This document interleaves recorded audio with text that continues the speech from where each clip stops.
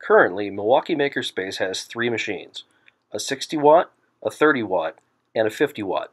This video focuses on the 60 watt machine. Turn on the laser cutter using the rocker switch on the back right of the machine. Next, be sure that the main air supply valve has been opened. It opens counterclockwise. During normal operation, the air purifier will discharge air every 2 minutes.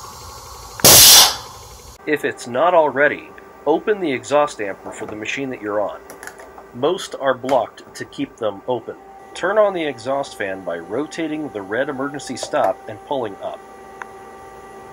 You can verify that the fan is running by hearing it out in the craft lab or watching the gauge mounted to the duct.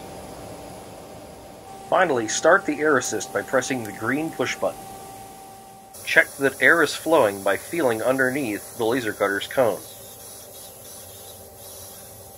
When you finished your work, clean the bed of the laser cutter. Turn off the air assist.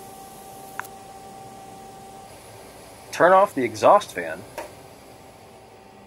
and shut off the rocker switch on the back right of the machine.